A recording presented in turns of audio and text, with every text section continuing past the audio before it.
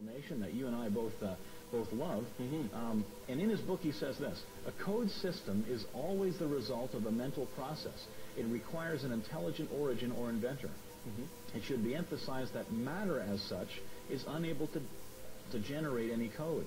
All experiences indicate that a thinking being voluntarily exercising his own free will, cognition, and creativity is required. He goes on to say, there is no known law of nature, no known process, and no known sequence of events which can cause information to originate by itself in matter. This is why Professor Richard Dawkins, one of the most renowned advocates of the theory of evolution of our day, hesitates when he is asked to give a single example that increases the genetic information.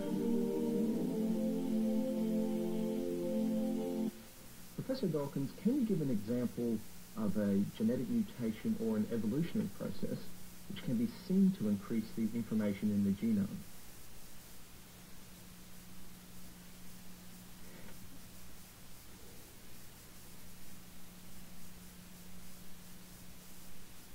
The truth is very evident. Life has such a complex design that can never come about by chance. And I suppose it's possible that you might find evidence for that if you look at the details of biochemistry and molecular biology. You might find a signature of some sort of designer. Wait a second. What? Richard Dawkins thought intelligent design might be a legitimate pursuit? Richard Dawkins is his name. Arguably the world's most famous atheist. I don't know how you would test for that, but maybe we'll ask him. So, right off the bat, what's wrong with, in your opinion, with believing in a God, regardless of who the God is? I think it's false. I think that it's a matter of belief without evidence.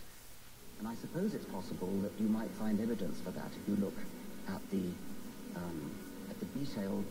details of biochemistry and molecular biology. You might find a signature of some sort of designer. Wait a second.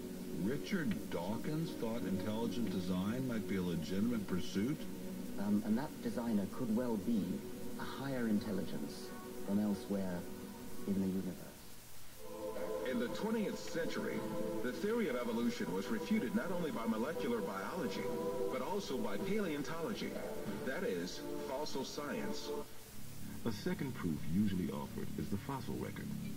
According to most biology textbooks, fossils show the gradual development of life from simple to complex over